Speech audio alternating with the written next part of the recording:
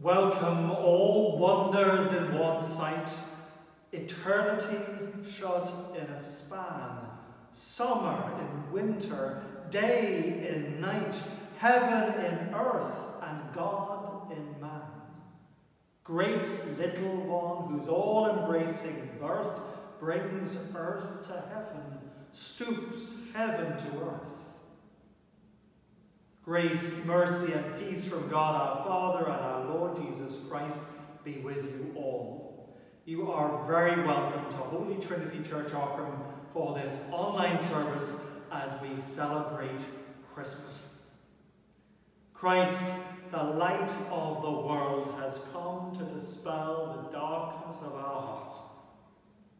In his light, let us examine ourselves and confess our sins.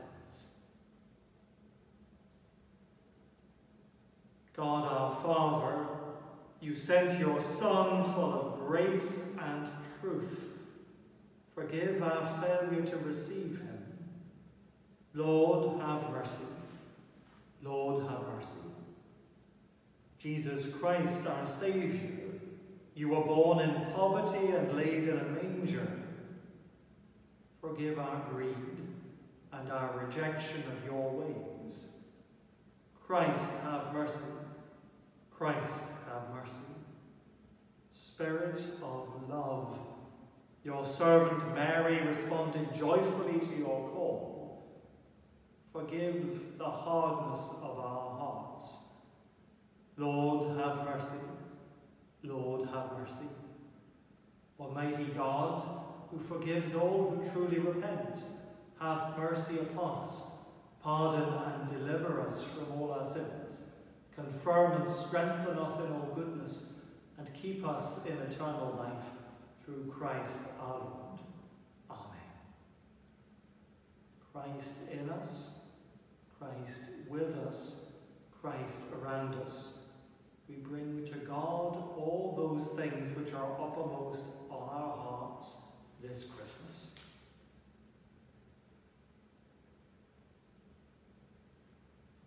Lord Jesus Christ, your birth at Bethlehem draws us to kneel in wonder at heaven touching earth. Accept our heartfelt praise as we worship you, our Saviour and our eternal God. Amen.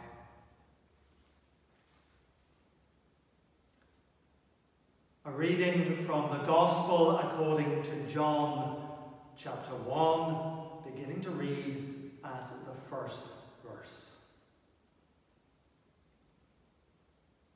In the beginning was the Word, and the Word was with God, and the Word was God. He was in the beginning with God. All things came into being through him.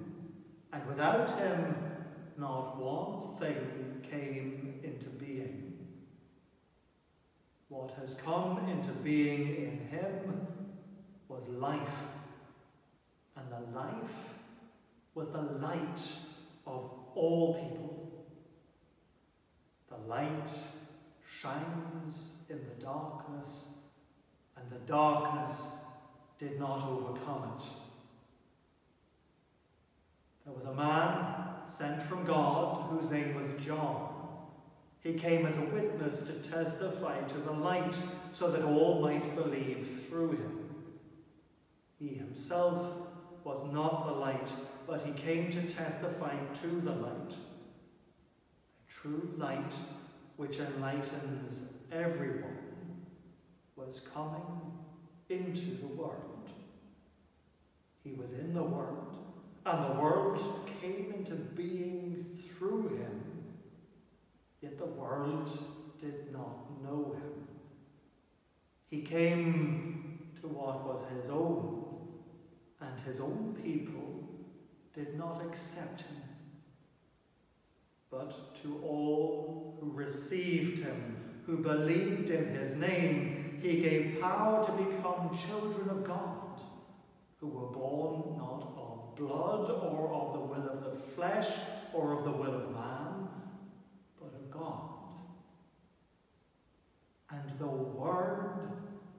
became flesh and lived among us. And we have seen his glory, the glory as of a Father's only Son, full of grace and truth. This is the word of the Lord. Thanks be to God. May I speak in the name of God, the Father, Son, and Holy Spirit. Amen. Don't know about you, but I'm not usually great at sending Christmas cards. Normally at this time of year there are so many things to do that in the last few days before Christmas I realised that the Christmas cards I bought haven't been written and haven't been posted, and it's too late to do so. But this year I decided to make up for it. This year I decided to make it my business to send a Christmas card to every household in the parish, because this has been such a tough year, and at difficult times like this, the small gestures matter. And I decided to go one step further and to get our own parish Christmas cards printed. The image I chose for that was of the beautiful new Christmas illumination, which was donated to St. John's Church in Ballinasloe by the Ballinasloe town team as part of their Christmas lights project.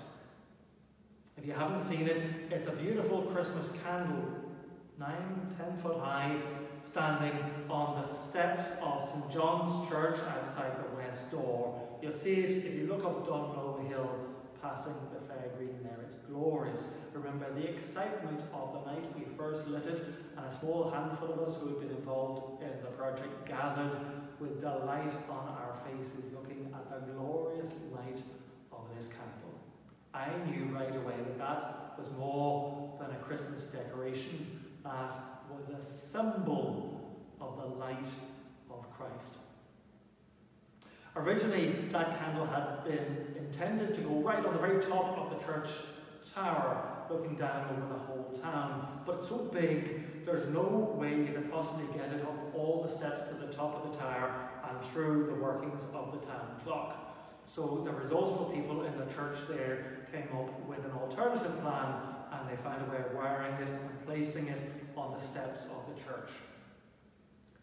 But in my mind, there was no better place for that candle, because by divine coincidence, it was in that very spot where the candle now stands, the light of Christ, where in Christmas last year, a remarkable thing happened. This time last year, there was a young Irish comedian called Francis Cronin, who was walking from Galway to Dublin the week before Christmas in terrible, awful, wintry, rainy, cold weather. He walked every day, and each time he arrived, he did a stand-up gig and then slept rough that night. The whole thing was to raise awareness about the plight of homeless people here in Ireland, and to raise money to do something about it in support of the Simon community. Those of us who saw Francis lie down at the end of a very long day's walking in the cold after a gig, lying down on the steps of St. John's Church, an exposed place at the best of times, lying down in a wintry gale, icy cold wind and rain, and nothing more than a sleeping bag. Those of us who saw that will never forget the experience. Even before he lay down, Francis was weak and exhausted, and yet he chose to spend the night there in the cold, making himself about as vulnerable as you could imagine, because it was only by being vulnerable that he could show his concern, his compassion for the most vulnerable people in our society. And I've said to Francis many times, I think what he did there was quite remarkable. He stabled the Christmas message for us on the steps of our church. He reminded us that Christmas is all about God choosing to reach out to us in our humanity by making himself entirely vulnerable in the birth of his Son. A Son not born in a palace, not born in a five-star hotel, but born in a manger in a stable, to parents who were frightened and a long way from their loved ones and far from home, and who soon would have to become refugees and flee for their lives. Jesus, who had grown up to spend his life with the most vulnerable people in his society. Jesus, who had gone to die in utter vulnerability on the cross. All of that was symbolized for us in that one simple act of kindness. And there, in that spot, now, the light of Christ has sprung up in this perpetual Christmas decoration we'll have every year to remember the Christmas story and remember the significance of that particular place. And so the card I sent out was, may the light of Christ shine in your hearts this Christmas. Isn't it an extraordinary coincidence that all of that has come together in this year, Christmas 2020, when the pandemic has made us all so aware of our vulnerability. And even as we were getting ready to celebrate Christmas, even that became clear that we couldn't celebrate Christmas in our homes and in our churches and in the ways that we had wanted to do. And yet, no matter how dark things get, no matter how difficult they are, it's in that darkness, in that place of vulnerability, that we discover the light of Christ. Because it's there, it's in this place where we are right now in Christmas 2020, where we discover the Christ child, stabled in a manger, vulnerable with us and for us, as a choice, as an expression of the purest love. The light shines in the darkness, and the darkness did not extinguish it. May the light of Christ shine in your hearts this Christmas and always. Amen.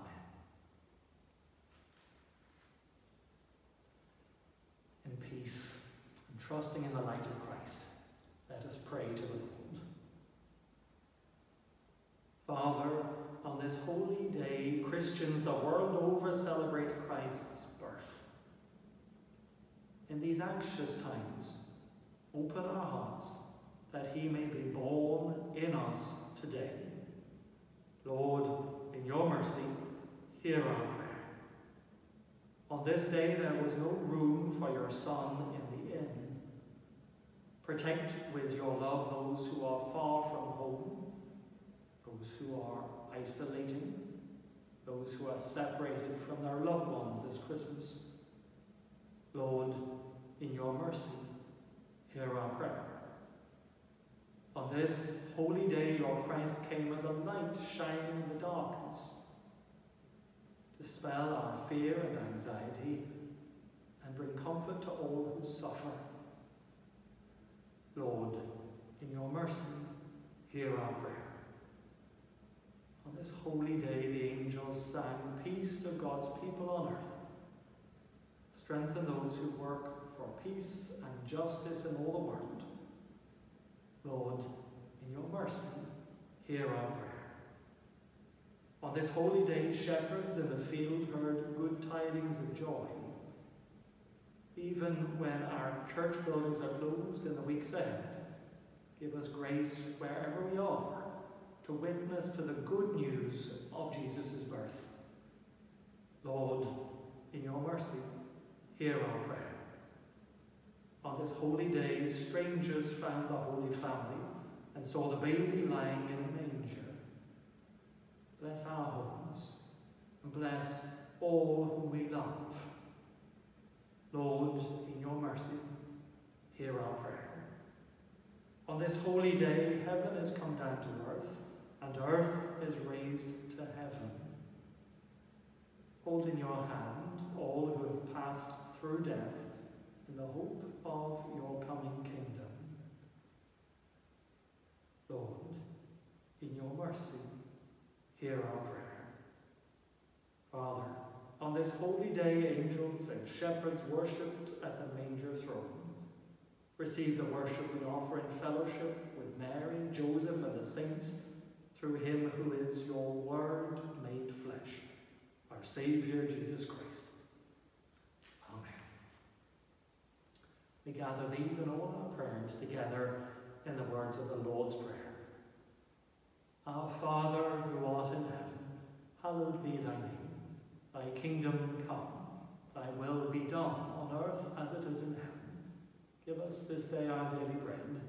Forgive us our trespasses as we forgive those who trespass against us. And lead us not into temptation, but deliver us from evil. For thine is the kingdom, the power, and the glory, forever and ever. Amen. For our final blessing, may I take this opportunity to wish you and all your loved ones a very happy Christmas. I also want to thank everybody who worked so hard to prepare our Christmas services. We're so sorry that they're not able to go ahead. We understand the disappointment so many people feel. We pray just that you will remain safe, that you will stay safe and well this Christmas time. Today I have uploaded a video on the parish YouTube channel called the Aughrim Advent Calendar. It's a collation of all of the daily prayer postcards we've been following throughout the whole season of Advent, and to bring all of that together. It's available for you now to view. There'll also be a family service published online this weekend for the first Sunday of Christmas. I'm going to be publishing daily prayer postcards, a new series starting on Christmas Day called the 12 Days of Christmas in Aughrim. If you're on the parish mailing list, I'll email them to you, and let me know your details if you'd like to be added to that list. When we learned that the churches were going to close again from this week, I have resumed my own commitment to run 5 kilometres each day to pray for the parish. I hope that that's a way of us staying spiritually connected throughout the weeks ahead until such a time as it's safe for our churches to open again. And I'm going to send prayer postcards to you each day to help you on your own prayer journeys. We've learned through these lockdowns how important it is to keep well by taking time for a prayer journey each day to look after your mental and physical and spiritual health. I encourage you to keep that up once you've had time to digest your turkey. Now let's ask for God's blessing on us all. May the Father, who has loved the eternal Son from before the foundation of the world, shed that love upon you, his children. May Christ, who by his incarnation gathered into one things earthly and heavenly, fill you with joy and peace. May God, the Holy Spirit, by whose overshadowing Mary became the God-bearer, give you grace to carry the good news of Christ. And the blessing of God Almighty, the Father, the Son, and the Holy Spirit be upon you and all for whom you pray this Christmas time and always. Amen. We go in peace to proclaim the Word made flesh. Glory, thanks, and praise to God.